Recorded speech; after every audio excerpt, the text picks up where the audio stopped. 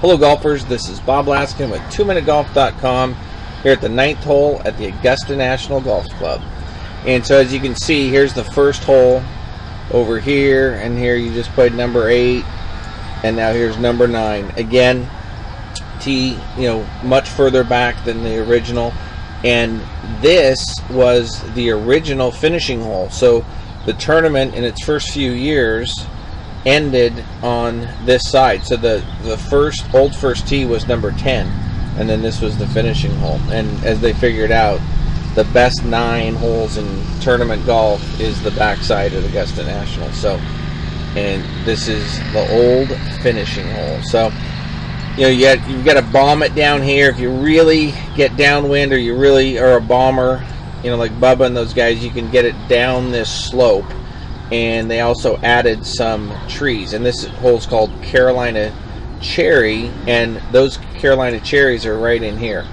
This is the evergreen, the Carolina Cherry, and so you've got to hit it far enough so you can get around the corner to get a good angle. So that makes this design really great. And the old 18th hole, the green wrapped around a bunker like this, and then had a classic McKenzie bunker in here.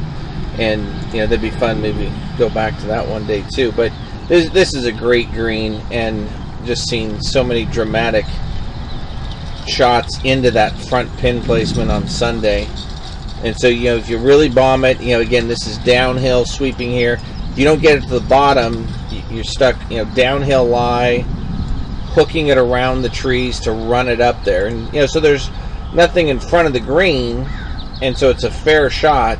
But this is a completely false front, meaning if a ball will not stay there. So when they have that front pin, you've got to really hit it back to this tier and hope it comes down a little bit. So you do have a little bit of a backboard there, but this false front is really brutal.